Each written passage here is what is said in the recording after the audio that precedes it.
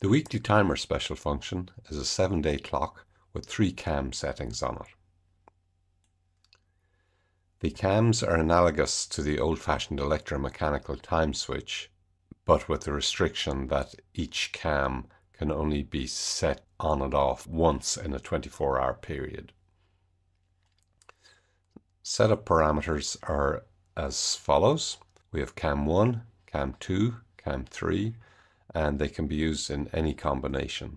So we'll set up cam 2 for Saturday and Sunday. We'll enable the on time, we'll enable the off time. We'll set it to come on at 0800 and to go off at 0930. We can OK that.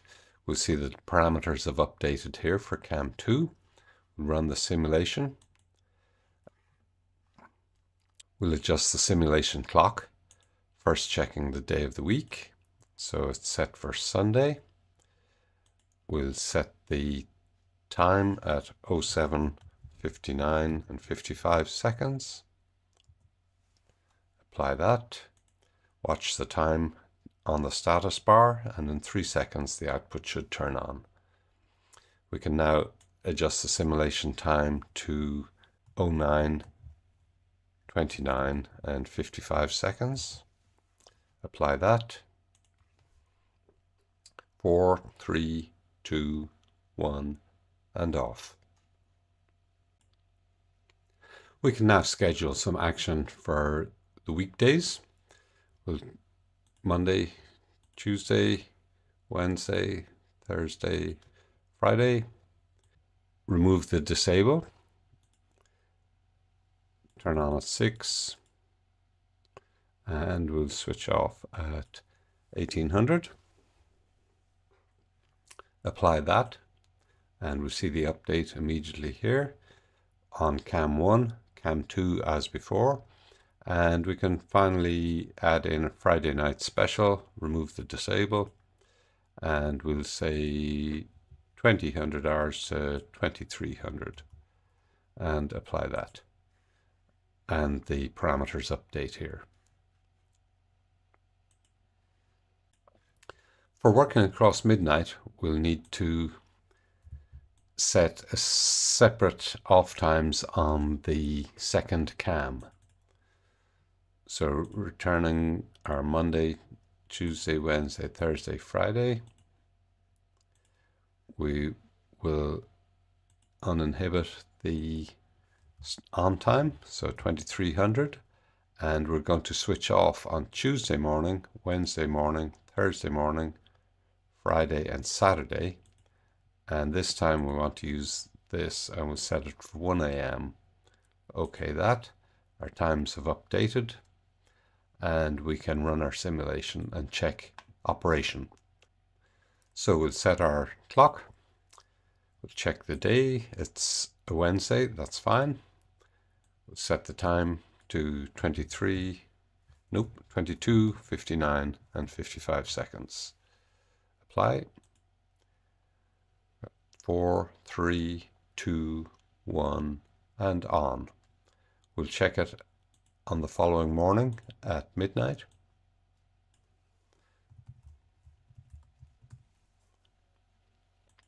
It's still on, and we'll do 5 seconds before 1 o'clock.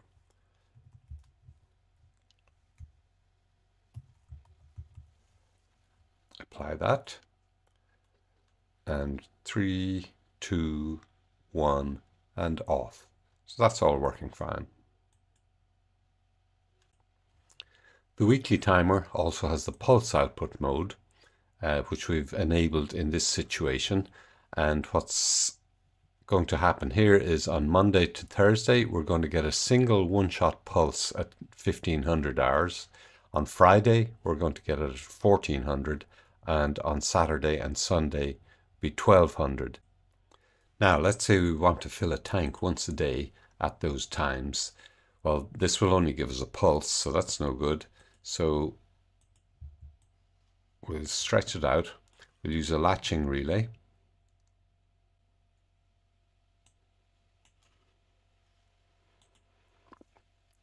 And we'll add in another input for the tank full level.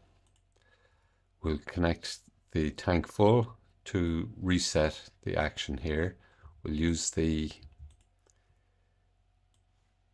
weekly clock to set and wire the output as shown there.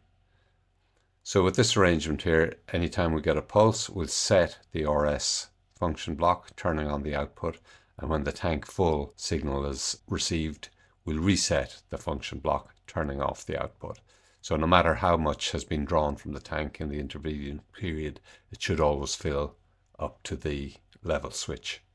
One final point to note is the 3 cams are executed in sequence. Cam 1 is calculated first, cam 2, and then cam 3.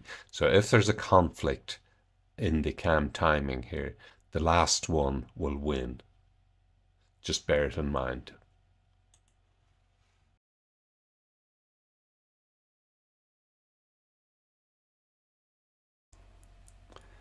The yearly timer is the next of the timer special functions, and it's rather unusual, has some interesting features. The first of these is the recurrence pattern. It allows us to set up a yearly or a monthly scheduled event over a range of years ending in 2099, which should outlast the logo itself. Just one thing to watch here, these radio buttons behave a little oddly. We can switch from yearly to monthly, but we can't switch back unless we turn off monthly, and then it defaults back to yearly. And we can disable both, and that has an effect on how the schedule operates. In yearly mode, we can schedule the output on a month and day and off on another month and day. In the monthly mode, we can schedule only the day of the month the events happen. And a further feature on the timer is the use of the pulse output. So when we select pulse output, the output will turn on just for a single scan of the code execution on the month and day or day specified in the configuration. Now, obviously a demonstration of this is impractical due to the times involved, so instead we will look and review the online documentation.